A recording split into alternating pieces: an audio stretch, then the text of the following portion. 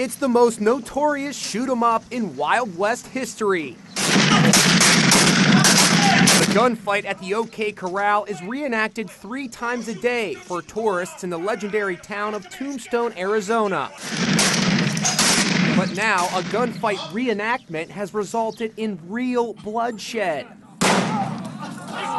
Incredibly, somehow live ammunition was used instead of blanks. Okay, what's the situation, ma'am? One of our volunteer vigilantes had a misfire or whatever and got shot. He's in my store right now, and we need medics.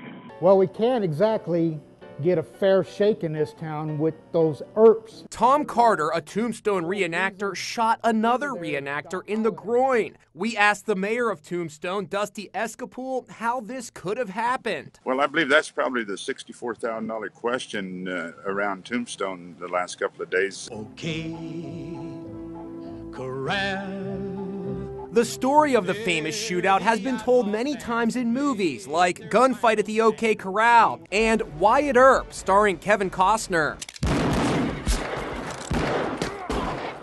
Tombstone is dependent on tourist dollars, but now all outdoor gunfight reenactments have been suspended until new safety regulations come into force. What in the world happened? Why would somebody have a firearm with live ammunition in it?